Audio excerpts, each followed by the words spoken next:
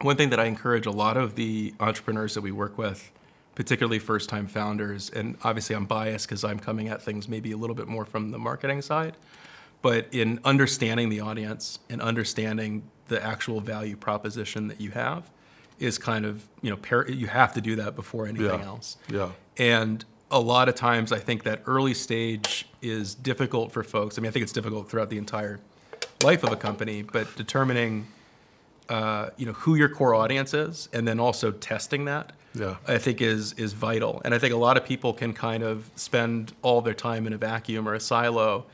If you build something that you think everybody wants, but you can't determine that, you can't figure out how to say it in 25 words or less, you're not basing it on what your audience's pain point is. Right. And that for me, I think is kind of the first step, is understanding your audience, understanding the emotional component of how you might naturally slot in and kind of convince them that this is the right solution for them. It's a long-winded answer, but I think understanding your audience and understanding the value proposition first is kind of necessary.